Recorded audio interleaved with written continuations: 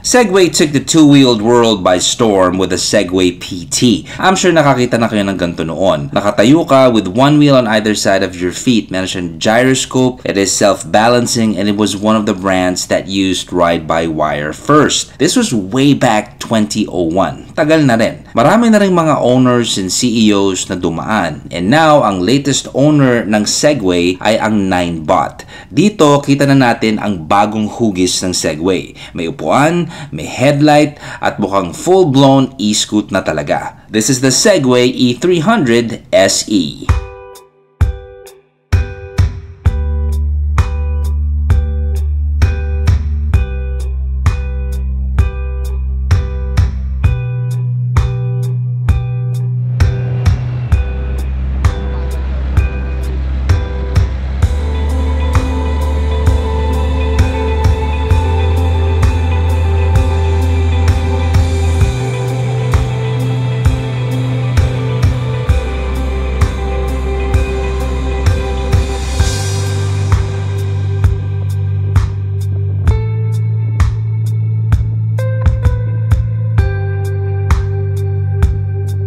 Ang rated power ng E300se ay 10,000 watts. Meron itong top speed na 105 kph at 200 Newton meters of torque.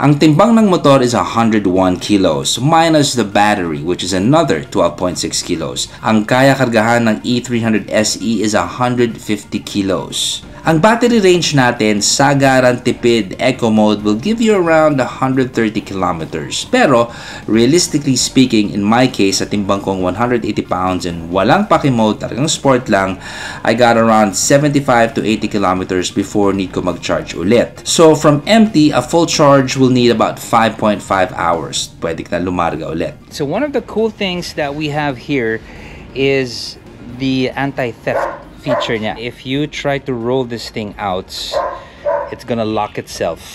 Check this out. There you go. There's that padlock right there, which means I can't move it. And it's gonna start freaking out with that sound. And yun na yun. Nice, huh? Let's unlock it. Now, one of the highlights natin dito sa e-scoot na ito, I mean, as far as what we have in the industry, meron itong dual channel ABS.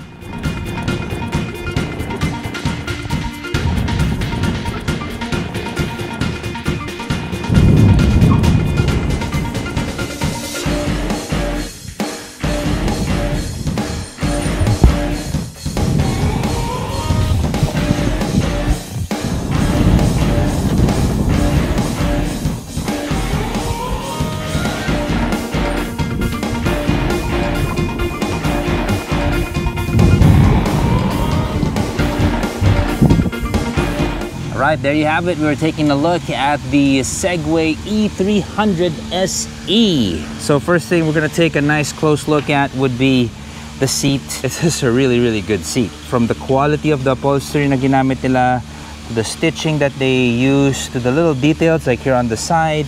You've got highlights of yellow, and I think that is really nice.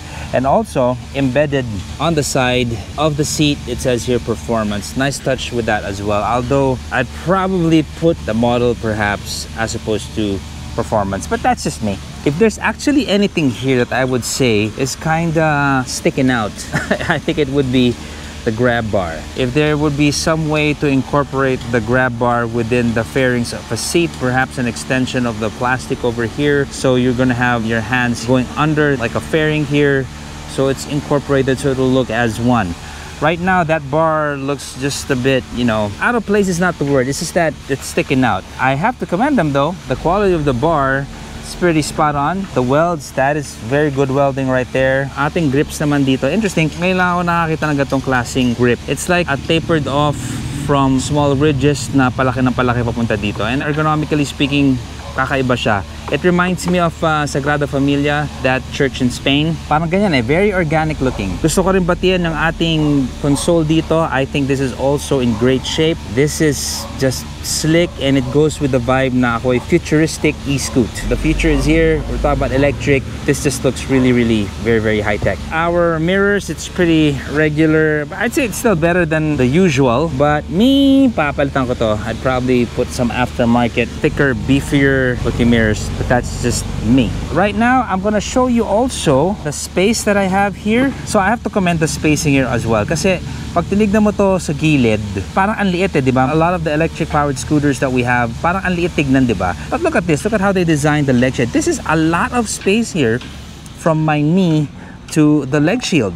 This is a lot of space, I'm telling you. Ibang gasoline powered natin na scooters na mas malaki pa nga tignan dito. Ganyan na lang yung space sa akin eh. But this is nice and big and spacious, and I have to say that's what proper design does. Turning radius natin, because of my height and the length of my legs, tatama na ako dito. However, I get this with other scooters as well. Usually, gumigilid lang ako dito, umiiwas lang ako, or iiwas ako palabas ng ganyan. And besides, when you turn naman, di ka naman naabot ng ganyan unless talaga nag-U-turn kasi it's not really too much of a big deal. I'm just showing you mga extremes. In terms of foot space, as you can see, I have my size 11 Rick and Morty slippers. And that's how much space you have. Madami-dami yung space natin. Very spacious. The gulay board is big. Our storage naman sa harap. So we got this going on there. So that's an S24 Ultra. Fits nice and snug. You got a charging port over here. USB po tayo. So you can charge your gadget. I would request maybe in future models na covered ito. There's like a little door over here that can cover your gadget from the elements. I think that would be really nice. Of course, that said, remember to get all the things that you need from here. Baka maiwan nyo. For sure, that is temptation para sa mga kupal sa mundo. Our busina. We are not gonna turn on the bike because obviously, naman siyang tunog eh. I'm super tahimik. One of the interesting things about the 300se is its option for you to add more batteries. So under the seat, registered na siya. So this is our charger. So it's pretty much straight up. This is the one that will connect to the scoot. At ito naman yung i-connect natin sa wall outlet for you to charge your battery. It would be good to lug this around. It's quite weighty. Para kami hawak na lumang hard drive yung sinaunang panahon. But because of the range, I guess it's safe for you to leave it home para mas magang yung scooter. So the advantage of being able to put an extra battery here is yung range. We are now rated at 130 kilometers sagad-sagaran. Now, just as a caveat, when we're talking about range, marami factors. Of course, body weight mo, diba? And then how you ride it also, anong mode mo ginagamit. But it's good that you have an extra battery too. I think that's great. So we have someone approaching. Picture lang. Sige. I'm a huge fan, sobra.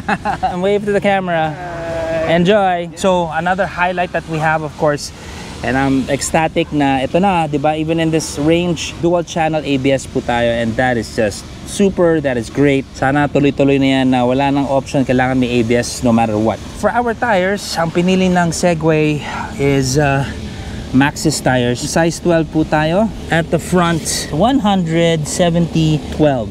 Sa likod naman, 120/70/12. Mas makapal ng konti. Some of the things that I would improve on in terms of modification here and there with the performance pa, I think yung shocks natin, pwede tayo maglaro dito. More sporty. Maghanap tayo ng shocks that's really perfect for your body weight. I think that would be great. I would get a different type of grab bar, probably customize it. Looks wise, wala naman problema. It's pretty great. Our side pegs, press it, pops out like so. So a quick touch of the heel will open that up. In terms of our space, taking a look again, ito po yung size 11 natin. 11 across. That's the size. How deep is this? Almost 11. So I'd say about 10.5 width, tapos 11 pa across, tapos yung width natin would be 11, about 16. Full face would fit there if you didn't have any of those stuff. So one of the other cool things that we also have here for the Segway 300se is how you can bond with your phone through the Segway app. You can see what's going on with the scooter. Dapat naman yan, dito na tayo sa future, diba? We're talking about electric powered scoots, and I'm really expecting na may ganun siyang capability, meron tayong integration with app. And with the acquisition pa of 9bot, you know, mataas expectations natin. Matinding 9bot, sila yung new owners natin with Segway.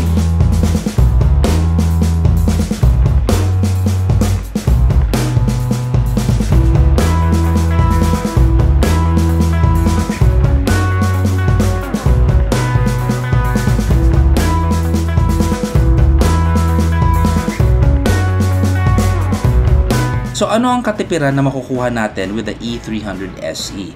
What are the advantages financially? Sige, i-compare natin ito sa isang 150cc scooter na kaya mag 45 kilometers to a liter. Ang pag-uusapan natin dito is going to be a 10,000 kilometer range. Ano ang magiging konsumo natin sa dalawang scoot na ito pag ganyan na yung tinakbo natin? Sa degasolina, gagastos ka ng 14,500 pesos every 10,000 kilometers. Sa Segway E300se naman, gagastos ka ng 4,000 pesos. This is at 30 kilometers per kilowatt, which is 12 pesos per kilowatt. Maintenance naman sa degasolina consumables like oil filter, spark plugs, tires, brake pads, yung oil din, gagastos ka ng about 13,000 pesos per year. Sa Segway, ang maintenance mo lang ay gulong, brake pads at diagnostics. For the year, it's gonna cost you about 5,000 pesos. So, sa ganyang senaryo, 9,000 pesos ka lang a year sa Segway. Tapos, 27,500 ka naman sa degasolina na motor. That's a 67% savings right there. Magkano ang battery replacement na need mapalitan every 2 to 3 years? More or less, they average about 30,000 to 40,000 pesos per battery. If you are to change this every 2-3 years, in the end, mas tipid ka pa rin sa Segway E300se. Beyond the savings, ang isa pang importante dito is zero emissions from your e-scoot. At syempre wala na mas importante pa sa planeta natin. Future na talaga natin ang electric-powered vehicles. Dumadami na rin ang choices natin. And I can't wait for the day na makakarating ako sa pupuntahan ko na hindi ako amoy usok. Exciting times ahead indeed. Masusubukan nyo ang Segway E300se sa Test Ride Consortium alongside 75 other bikes na pwede nyong subukan. Try before you buy. Kasama din dyan yung Makina Moto Bazaar, a Moto Tiangge experience. It is the industry's biggest moto accessory sale for the year. Yung ibang items natin up to 70% off. October 19 and 20 at the Bridgetown Destinations in Pasig. I will see you guys there. This is Zach from Makina Moto Features. Ciao.